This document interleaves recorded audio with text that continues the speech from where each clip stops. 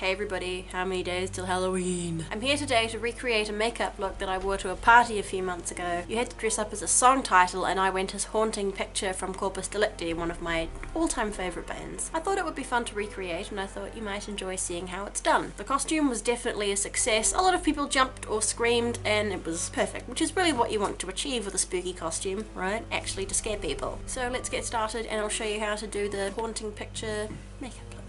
I'm starting off by applying my usual white foundation from Illamasqua. Of course you don't have to use white if it's not going to match your skin tone. I have currently got no contact lenses in and can hardly see a thing, but I'll do my very best. Then I'm going over the top of that with a transparent matte powder.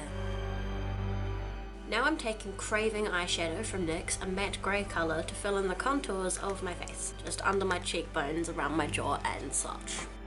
Now I'm taking the same eyeshadow on a smaller brush and using it to fill in the hollows of my eyes and go over my eyelids.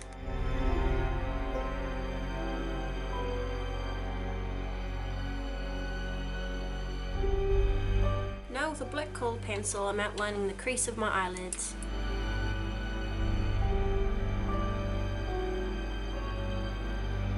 Now I'm drawing on the shape of my eyebrows using L'Oreal Black Buster, my favourite liquid liner for doing eyebrows. Here I'm giving my eyebrows sharpness and definition using a black liquid liner on a thin brush. Now I'm highlighting my eyelids using a white eyeshadow. This is Taco from Sugar Pill.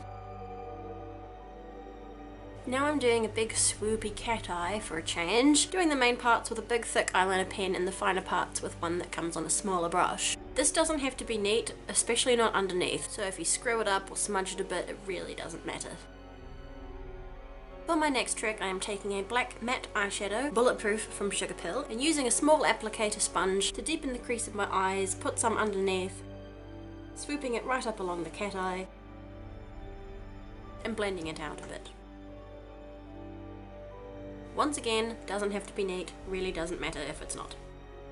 Now I'm just applying black mascara. So you want a small amount of water or contact lens fluid. Now here's the really fun part, doing the black and white tears. With the tears on you can use anything really. You can use a little brush or a Q-tip is the best thing I think. And I'm just dabbing some black eyeshadow on under my eyes and smearing it down my cheeks like tears with the water. You want it to look really uneven. You've got a lot of creative license here. You can make your tears as long as you want or as dark as you want. Keep adding blobs of eyeshadow, blobs of water until you're happy. Adding bits of dry eyeshadow here and there looks quite cool I think.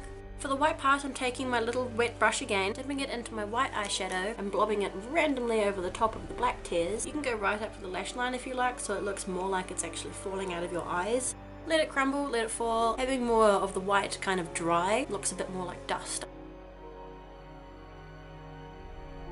First I'm taking a jumbo-sized pair of black lashes and a pair of great big white feather lashes which I have chopped up with a pair of scissors to make them in a regular shape and randomly splattered them with mascara. First I'm applying the black lashes with Duo eyelash glue.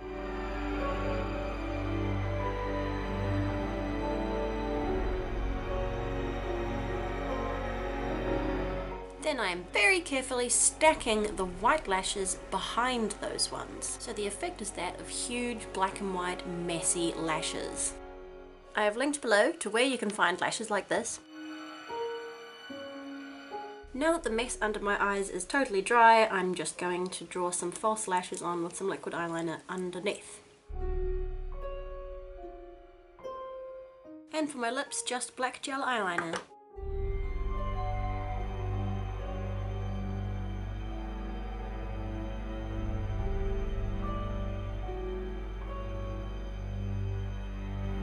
Now there's just one more thing to do to make this look truly creepy and unsettling. Bye. Boo. As you can see, on one eye I have a whiteout mesh lens and on the other eye I have a whiteout Coronis lens, which basically means it has a ring around the outside. And yes, I will also link below as to where I got these from. And yes, they are also prescription. Now I can see better than before. And there we are. We are finished. Well, I hope you found this video helpful and thank you very much for watching. Any idea what you might be for Halloween yet? Because I personally still don't know. If you have yet to do so, please subscribe to my channel. I make at least 2 videos a week. And as always, take care of yourselves, be nice to each other, and stay spooky. Bye!